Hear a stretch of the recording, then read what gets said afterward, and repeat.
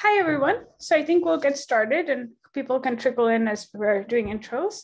So thank you so much for joining us today. My name is Parizad. I work for the Harvard Brain Science Initiative. And this is our first Meet the Neuroscientist event on Zoom. We're very excited. This started, we had a summer lunch series for high school students and college students working in Harvard labs in the summer. And it was a lot of fun, and we wanted to have an opportunity online to reach a broader audience and having a chance for high school and college students like you to have a chance to connect with neuroscience researchers in our community, graduate students, postdocs, faculty members, and staff, and have a very light, open, relaxed discussion forum. So that's what we hope to have today. This is a series, so this is first one. We'll have another one next week, and hopefully many more.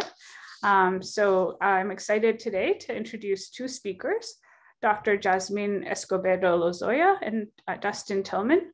So I'll just briefly introduce them, and they'll tell you a lot more about their science and their career trajectories. And what we're going to do is have record the talks and have a few questions after each talk, but then stop the recording and have a really open Q&A afterwards. So just to tell you a little about our speakers, Yasmin is a postdoctoral researcher working in the lab of Susan Dymecki, which is in the Department of Genetics at Harvard Medical School. Her research explores how the properties of individual nerve cells, neurons, and their interconnections contribute to circuit dynamics in the brain. A lot of her recent work is focused on neurons that communicate via the neurotransmitter serotonin. Among many other topics, she studies how these neurons work as part of the brain's neuromodulatory systems and how they might be involved in the formation of reward memories. And I know her from her role in a lot of community building and STEM outreach organizations. And Dustin is a third-year PhD student who's working in the lab of Jeff Macklis, which is in the Department of Stem Cell and Regenerative Biology here. Excuse me. So his work focuses on how neurons grow and form connections to each other.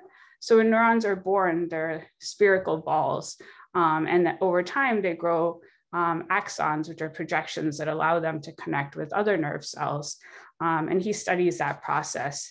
His investigations center on two different types of neurons, which are born in the same region of the brain, but project to very different target regions. And he's interested in how that might be important for understanding diseases such as ALS or Lou Gehrig's disease. So I'll let them tell you a little more about their work. So yeah, I think we'll get started. Oh, and one thing I wanted to say is please feel free as people are speaking to type questions into the chat box so you remember them for later. And with that, Yasmin, would you like to get started? Sure. Actually, it would be nice to run this as an Ask Me Anything. So if any question pops into your head, please feel free to unmute yourself and just ask. So as Paris had said, I'm currently a postdoctoral fellow in the laboratory of Susan Dymecki, and I'm really interested in understanding neuromodulation in the brain. What that roughly means, at least to me, is I'm trying to understand basically how do brain regions communicate to each other? How does the brain decide, let's say, which brain regions should talk to each other and when? So to do that process of kind of dividing up a task into functions that different brain regions can do, and then reorganize the information into some kind of answer, some kind of behavior that a person or an animal could do, you need to have a series or a system of essentially switches that can help the brain make decisions about how that information flows around. And all of these switches are essentially neurons that are regulating that information flow. And that is what they call neuromodulation. And the way that I study this in the lab, I work with mice. And mice are a species that is really great to use for these kind of experiments because over the last 50 years, we have developed a lot of tools to be able to manipulate them genetically. And what that means for me as a neuroscientist is that I can essentially label neurons of different kinds really precisely in the brain. So it's as if I could use their genes as a zip code that allows me to know exactly where a neuron is, sometimes even when the neuron is born, and to be able to track it. And as Parasite mentioned, not only the cell body, but also the regions where the neuron receives information and the regions where the neuron sends out information, which are called the dendrites and the axons. And I just wanted to show you like a quick picture of what that kind of looks at. Hopefully it simulates some questions, and I'll just share my screen really quickly. Hopefully you're seeing some of that. Sorry, to reorganize my desktop a little bit. So what you're seeing, although it's not full-sized yet, is the brainstem of a mouse in what we call a sagittal cross-section. So this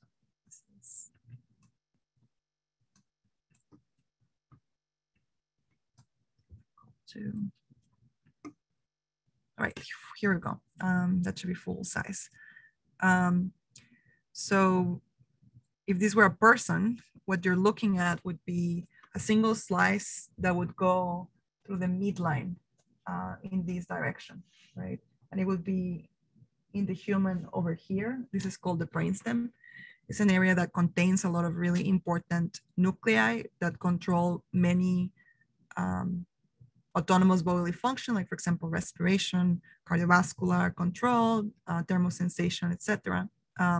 But it also contains many different kinds of neuromodulatory neurons. And what you see here in the light or gray is the cell bodies of many neurons that are capable of producing the neurotransmitter serotonin, which is one of the main neuromodulatory systems. These kind of lines that are squiggly and come out of them are mostly dendrites, which is regions where they're receiving information. And in the case of the serotonin system, basically almost every brain region that you can imagine sends them information. They receive it, they process it, and then they send out information back out that allows the brain to regulate its own information flow. And I study a particular class of serotonin neurons that in this picture would be located roughly around here. Hopefully you can see my cursor. And the really cool thing about these, or one of the things I love about them, is so they send out these really long projections into regions that are much farther away, as far away as the cortex, which again, in the human, it would be all the way over here. In this case, what I'm showing you is not the ones that go to the cortex, but the ones that go to a different region, which is called the lateral septum. And so what you're seeing here is a fluorescent microscopy image, fluorescent microscopy reconstruction. And these dots that are magenta are lighting up one kind of connection that the brain makes, which is called glutamate. And these other dots that are green are the neurons that I study, making their connections specifically with this one cell, which I know it's there because I have a marker, which is over here in blue, that allows me to label the nucleus of that cell. So I can see that they're making these, they're encasing these other neurons with their axons to send them information. And if you reconstruct them, you can see something that we call a basket. So what I study in the lab is both at the molecular and microscopic level, how do these two structures communicate, but also at the level of the entire brain using other techniques. What happens when these neurons are activated and how do they modulate the information flow? Okay, I'm gonna stop my share. And I've been doing this over the last 3 years or so, give or take the pandemic. And the way I got interested in these questions was throughout my PhD work. I did a lot of experiments in which I was looking at information flow in more local circuits with a technique called electrophysiology, which allows you to just measure the electrical signals that flow from those little dots that you saw, the axons, to the connected neurons. And so I wanted to understand kind of like the larger picture of within the whole brain, how does the information flow? I'm not sure if Paris had mentioned, but so I did my PhD at Brandeis University, which is just kind of down the river that way. And before that, I studied my undergrad at the National University of Mexico, which is called UNAM. And that was the first time I got to do electrophysiology, and I got to learn about neuroscience, and I got really fascinated by all these questions. And even before that, I was in a small kind of town in Mexico, or small at the time, it's grown a lot, which is called Sinaloa or Culiacan. And probably it was when I was around your age that I started having these questions of, you know, how do we think and why are we curious, and how do brains make thoughts, essentially, right? And start to, you know, come up with ways or try to ask myself, what kind of career would I have to study in order to be able to answer these kinds of questions, and how could I get there, right? So I think that what you're doing here is pretty important, just exploring and being able to ask questions, and, you know, thinking about what is exciting or fun about your day, and how could you make that into something that becomes your career. I think it's a really fun and exciting time to be in, that you guys are in. And I'm, you know, happy to answer any questions about any of that, or my trajectory, or any questions you may have that I can answer. But I'll pass it over to Dustin, and maybe after that we can get into the questions. Yeah, that sounds great. Let me just pull up I have a couple of slides as well. But yes, thanks to all of you all for coming. It's really exciting to talk to folks about both the science that I'm doing right now, but then also sort of the path I took to get here. In particular, because I did not know anything about neuroscience before I started my PhD. And so this has been a really steep learning curve for me. And so hopefully I can share that part of the story, because for me anyway, neuroscience was a little bit intimidating to even think about kind of as a thing to research. And so the way I have my slides today is the first couple of minutes, I want to talk a little bit about my journey to get to where I am, starting from, you know, my hometown in California, going to school, and then ending up here in Boston. And then for the later bits, I have some slides about the research I'm doing right now. And that research, broadly speaking, is how proteins in growth cones regulate formation of precise neural circuitry. And so none of those words are super important right now, and I'll explain them all as we go through today. But so I want to start by talking about my hometown a little bit, which is Davis, California. It's also known as Cowtown because there used to be more cows than people. That's no longer true, thank goodness, but it's a small town in Northern California, home to UC Davis, which some of you might be familiar with. And the main way I spent my time in Davis, California growing up was watching a TV show called House MD. I love this TV show. I watched it with my mom. This was back in the day when Netflix would send you DVDs in the mail. And so we watched this all the time. And I think my mom wanted me to become a doctor after watching this show. And I think part of me really did, right? For those of you who don't know, the show is about a team of doctors who treat patients with really mysterious diseases. And it's sort of like a detective show. They have to figure out what's wrong with the patient and treat them before things go too badly. And I watched this show. I really liked it. I wanted to be like Dr. House one day. But then I realized as I talked to doctors and people doing other careers that the job Dr. House has is not a very common job. Most doctors are doing other things with their time, and medicine's awesome, right? I have friends doing medicine, they're doing great things, but it didn't scratch that itch that I was really interested in. And instead, that idea of, you know, a patient comes in with some mysterious disease, you have to perform various tests, create a hypothesis and see if it's true, and then hopefully help a person's life. I thought that idea could be found in the world of science, because a lot of what we do is we look at the world, we see kind of weird things going on, we ask questions about them, try to understand why they're happening, and then see if our predictions are correct. The actual process is a lot messier than what I just described, but kind of that ideal is something I was really interested in. And so I left Davis and I went to St. Louis for college, so kind of moving east over to St. Louis here, where I studied biology and chemistry. And one of the big questions I had, knowing I wanted to do science, was what area of science did I find most interesting? And for me, it wasn't neuroscience, not at all. I couldn't care less about the brain at the time. For me, it was proteins, getting really down to the molecular level of what are the molecules in biology that are important for life in a cell. And so, as I'm sure all of you know, right, we kind of think of there being 4 different types of molecules. There's carbohydrates, lipids, nucleic acids, and my favorite, proteins. And what I like so much about proteins is this movie, I'm sure some of you have seen it too, it's really cool, right? It's like this protein, this motor protein carrying along some cargo, and it looks kind of goofy. It's like clomping along down this track. And I saw this movie in my intro bio class, and I thought it was awesome. And I really wanted to understand, how does this protein work, and how do proteins broadly do their jobs in a cell? I was really fortunate to have the chance to do some undergraduate research with Bob Krams in college. And what we did is we investigated a particular protein that transports heme from inside of the cell to outside of the cell. The details aren't important here at all. I just want to show a quick movie because I think it looks cool, and I think it kind of highlights some of the cool stuff about proteins, right? So we have this molecule called heme moving from inside the cell and pushing this other molecule of heme up through the protein. And then what you'll notice is as that second molecule of heme rises up, the protein kind of opens, and that allows the heme to be transported from inside the cell to outside the cell.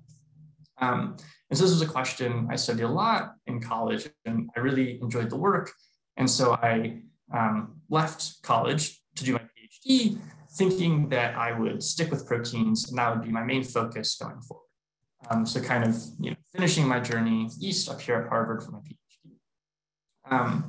But during orientation week for my program, my now boss, Jeff Macklis, gave a really cool seminar about the work he was doing in his lab in neuroscience.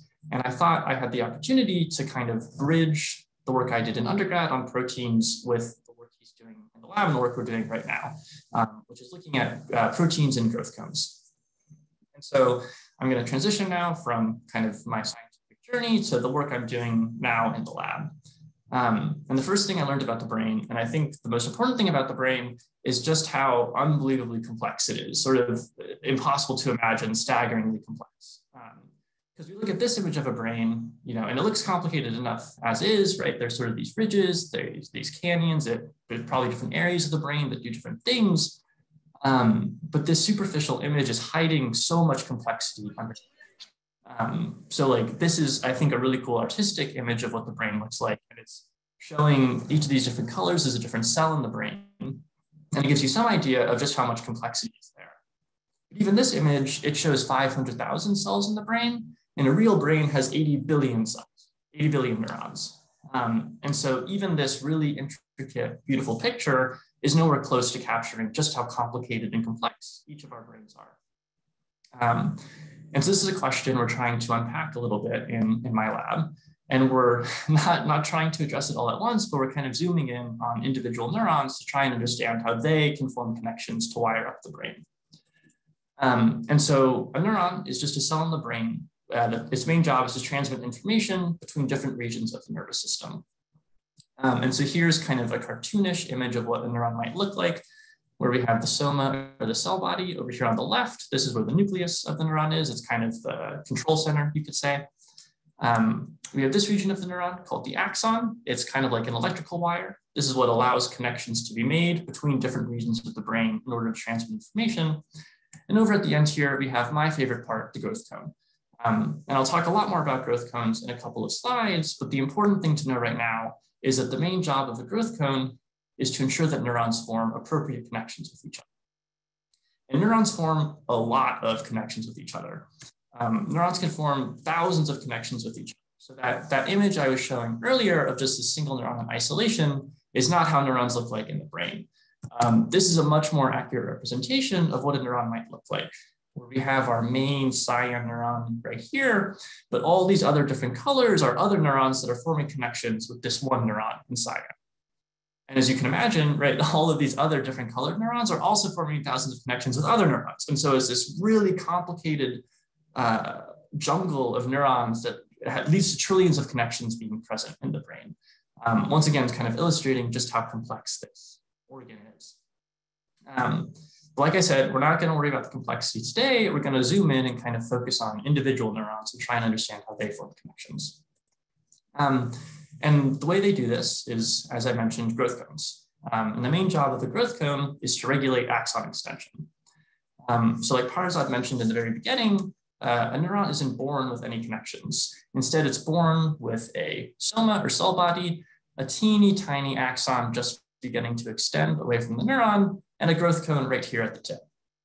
And what this growth cone will do is as the axon extends through the developing brain, it will guide the axon and make sure the neuron goes to the correct location and forms appropriate connections.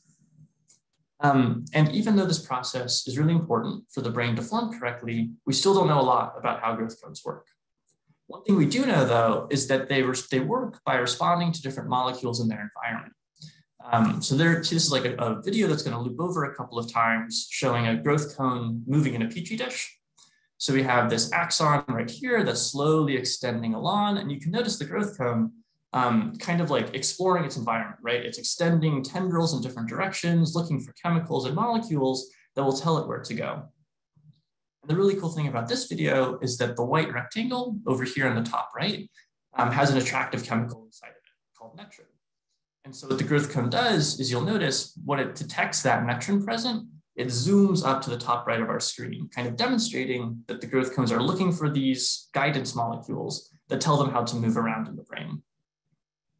And what's really remarkable is that these growth cones can respond to all of these different attractive and repulsive cues in a brain to build really intricate and precise circuitry. And so in our lab, in Jeff's lab, we study a couple of different circuits, and we're asking questions about how do these neurons form these circuits correctly? And how can we mess up these neurons to have the circuits form incorrectly?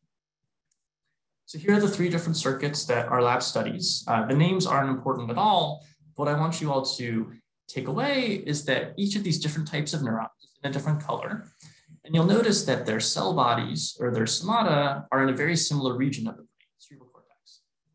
But their axons are extending to totally different locations, right? They're extending over to this region of the brain, down to the thalamus, or even down to the spinal cord here for circuits of multiple connection. And so the question I'm trying to answer is what is different between these neurons? And in particular, what's different between growth cones of these neurons that allows them to form these really distinct and different circuits? And my hypothesis, and something that has some support in the field, is that it's those molecules I studied in undergraduate that are important for this process, proteins. And so my big hypothesis is that there will be different proteins in different types of growth cones that allow different types of circuits to form. And so you can imagine a world where we have these different attractive and repulsive chemical cues binding to membrane proteins like the ones I worked on in undergrad, that then activate this huge network of proteins that change how the growth cone adapts to these different environmental molecules. And so what I'm studying in Jeff's lab is trying to identify which proteins are present in growth cones and in these different types of neurons that allow them to form these different circuits. And one really cool piece of evidence that I'll close with, suggesting that proteins are so important, is the fact that we can mutate proteins in growth cones, and this causes axons to go to the wrong place. So if you imagine like before, we have a normal version of the protein, and so the axon will extend like normal. It'll go maybe up towards the top of the screen. But what we've seen is if you mutate a particular protein that's only found in growth cones, that axon now extends to a totally different location. So in this example, maybe down to the bottom of the screen. And so this is just one more piece of evidence suggesting that maybe it's proteins in growth cones that are responsible for these different circuits being formed. And that's what I'm trying to study in my PhD. So yeah, that's all I have. Thanks for listening. And yeah, I guess Yasmin and I would be happy to answer any questions about how we got where we are or what we're doing now and all that sort of stuff. So yeah, thank you very much. Thank you both so much for the wonderful talks. So we'll just stop this recording.